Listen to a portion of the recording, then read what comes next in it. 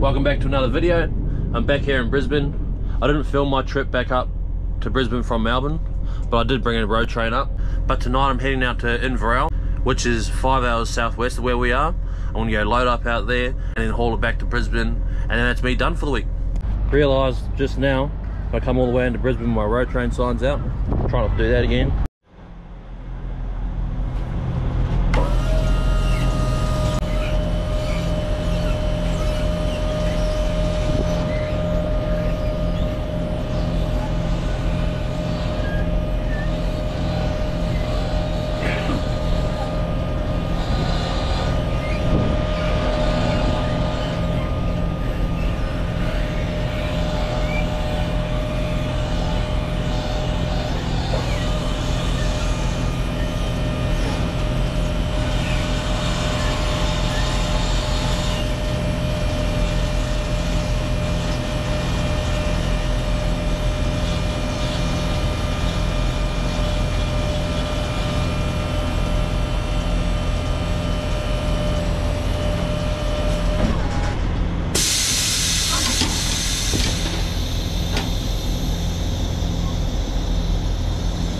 Up to my A trailer.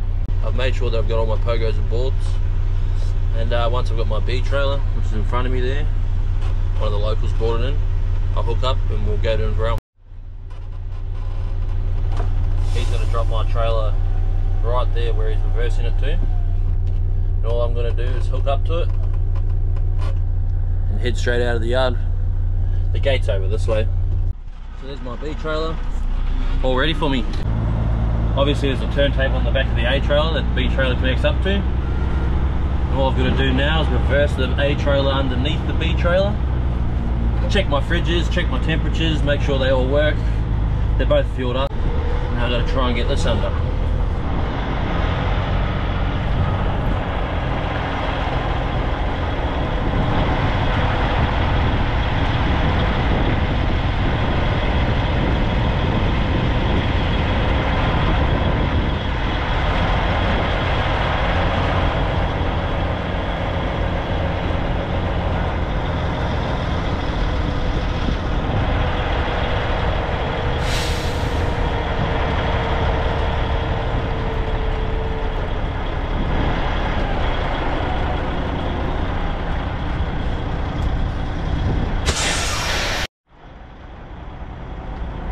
So I'm just getting out to check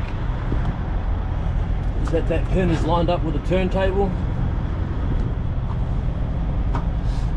Yeah, that'll go in, I reckon.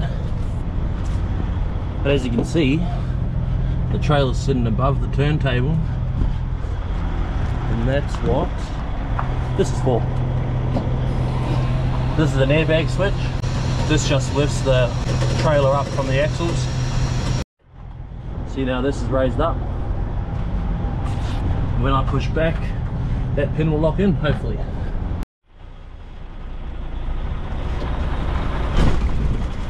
And there we go. Do a bit of a tug test. Make sure it's locked in.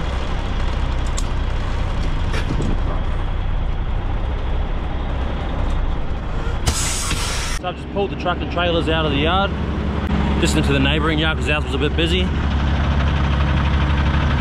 First half of the road train signs are away. Can't be bothered turning the other one around. Too much mucking around. I've already checked the airlines, double checked that pin there, that's good. My legs are all wound up and whatnot, fuel levels are full. Make sure that airbag switch is down. So for a B-double you need long vehicle signs on the back. Got those. Now I'll just check my fridge temperatures to what they're set at. They need to be set at -3. That's the B trailer. And that's the A trailer. So these B doubles with my prime mover hooked up to it. They're 27 meters long. So nowhere near as long as a road train, but still not small. All I'll do now, fill out my run sheet, let payroll know where I'm going and what I'm doing. What's the date? I don't even know the date. 2nd of the 3rd. Filled out my run sheet. So now I'll catch my logbook up to where I'm at. because I wouldn't have touched it since I left Gaddon last night. And then we're on the road. I'll get some footage of me rolling out of the yard and out of Brisbane. But I think the next stop I'll go straight to Inverell. It's only 5 hours away with an empty B double, so it's a pretty quick run. If I can get out there, get loaded within 45 minutes and come back. It's 4 o'clock now, I'll be back by 2 in the morning, I think. Since I got back to Brisbane early this morning, my wife picked me up, took me home, I had another nap, and then I jumped in the car and brought it back to the yard myself, just so she doesn't have to get up in the morning and come pick me up. Alright, let's get up it. Alright, let's get into it.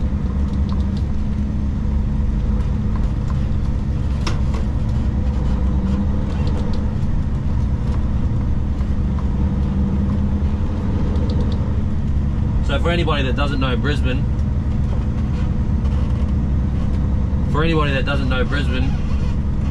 our depot is based in Hemmant, not far from the port of Brisbane.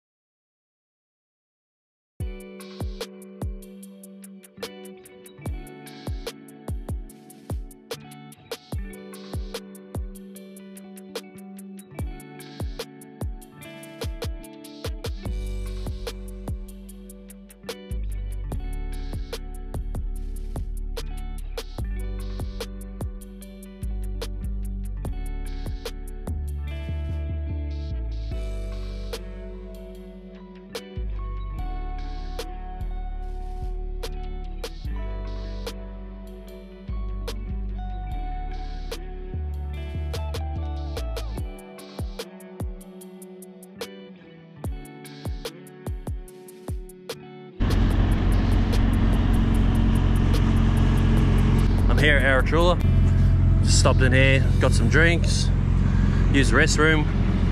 But Inverell is located at the bottom of a part of the Scenic Rim here. I love this area. There's a lake out here called Lake Mugra that some of my family go to every now and again, and we go out there. We've been out there a few times with them. And you've got Cow Bar just back up the road a little bit that I've already been through.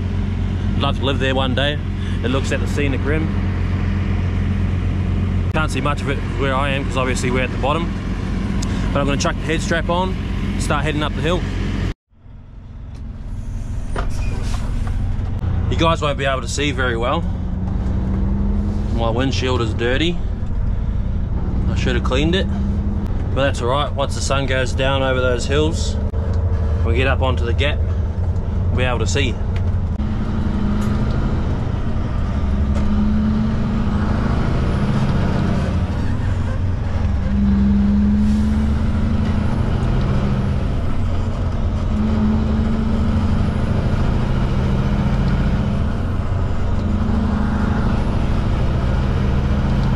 For anyone that watched the last video, I feel like it was a bit too long, so I'm going to try and make this one shorter and see how that goes.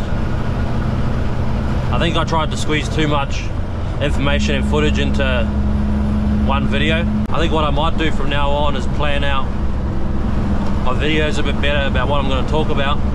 This is one of my preferred runs that I do. I usually leave Brisbane on a Sunday, go straight down to Melbourne like I did in the first vlog, and then either come direct straight back to Brisbane and get back in Thursday morning, or I work my way up through Sydney and then come home to Brisbane, and I usually do this run at the end of the week.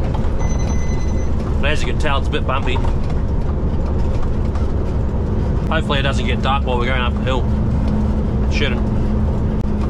If anyone doesn't want to watch these B-reels, you can just skip through to the end of them or something like that. But I thought I'd put them in.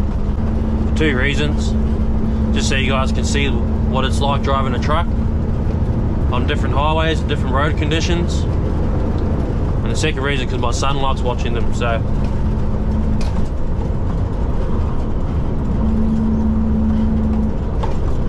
I think because of that I'll keep doing them. I will chop all the fat out of them though, just so they're not too long. Apparently there's a truck crash on the way up the hill or on the way down the hill today. So I'm hoping, well I'm assuming, because of all this traffic going the other way, that the truck's gone.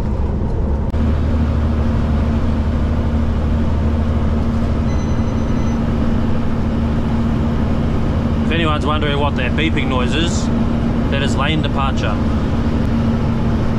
It's just a part of all the safety stuff we've got going on.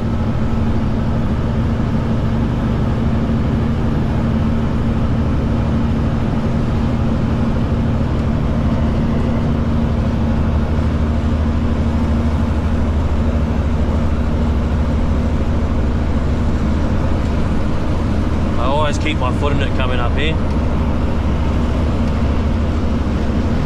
When you slow down, it's hard to pick speed back up.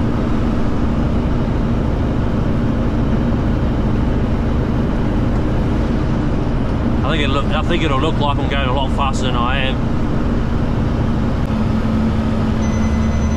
I'm only doing 60.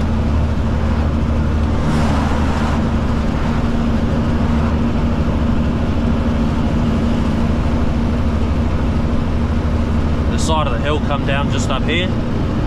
Oh, old mate's on his jakes. The side of the hill come down up here. So they've closed one lane off, and it goes back to one lane each way, just up the hill here. Here it is.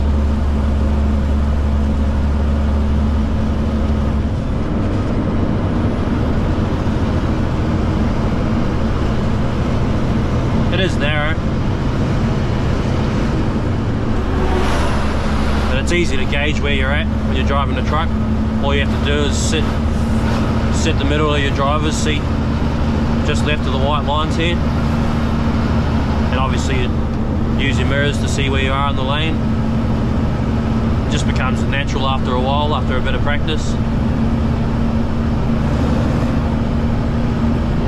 I see all these blokes are going so slow because if we start using our brakes going downhill and we've got a bit of weight on, just cooks brakes straight away. What we got to do is put the truck in a low gear and let the engine brakes hold the truck at a low speed all the way down to the bottom. Usually when I'm coming down here after I'm loaded, I'm doing 20 or 30 k's an hour all the way down the hill.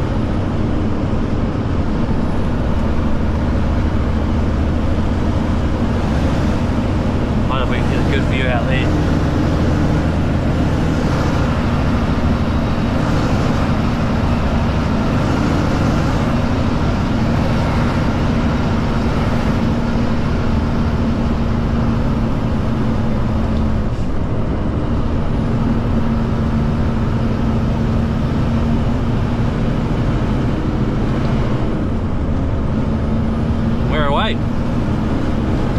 Alright, see you guys in Inverell, I think.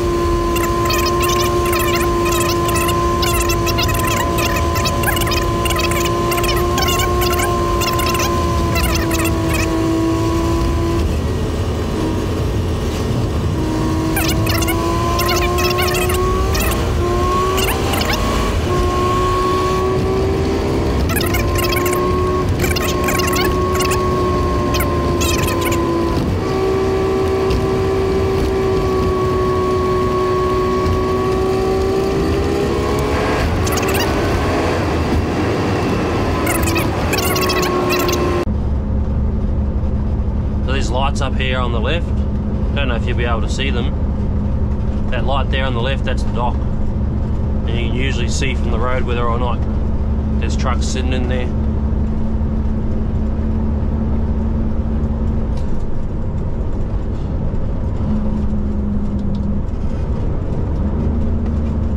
These will be the These will be the cattle truck boys, I think.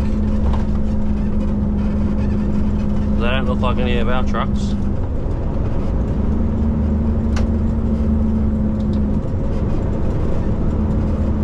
Oh no, that's a tanker.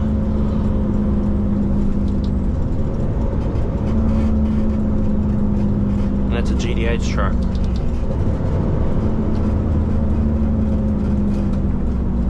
Here we are, 5.5 hours, 6 hours later with some delays. I really like coming out here. The people out here are really good. I've just gone in and talked to them. I've got to wait for our Sydney truck to get here. I think he was due before me, but he's still not here. But in the meantime, I'll just take this time to do my paperwork. So when I hook the trailers back up and go to leave, all my paperwork will be done, and I'll just finish filling it out, and I'll be on the road as fast as I can. Next is Greg. He's loading that single up and going to Sydney. That's the truck I was talking about. He actually left the yard before I did, and somehow or another he got here after me, and I didn't even pass him, so I don't know how that works, but whatever.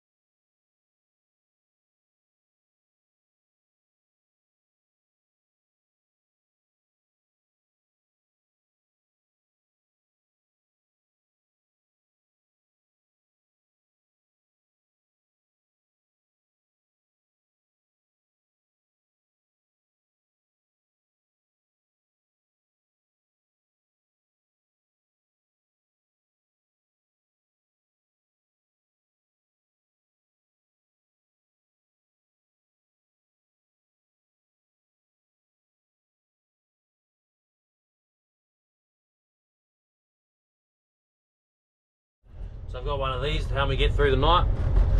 My next stop will be Inverell, where I was earlier for a coffee. I like the mockers they make at the Shell Service Centre there. Then after that I'll be home for the weekend. See you guys there.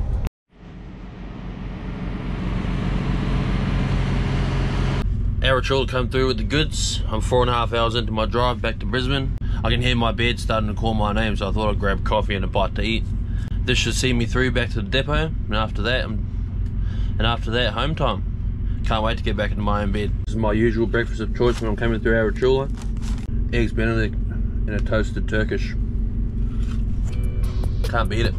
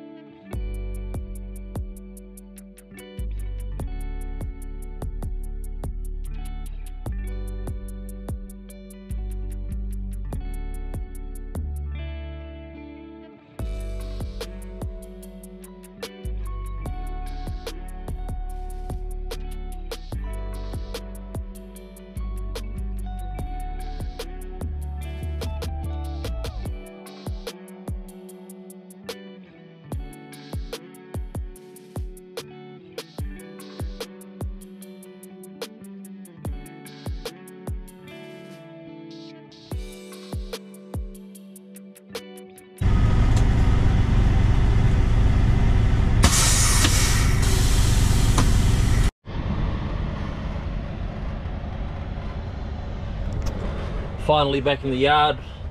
Finally home for the weekend. Absolutely wrecked. If you guys like this video, like, comment, subscribe. Would really appreciate it. It really helps my content get to the top of the algorithm.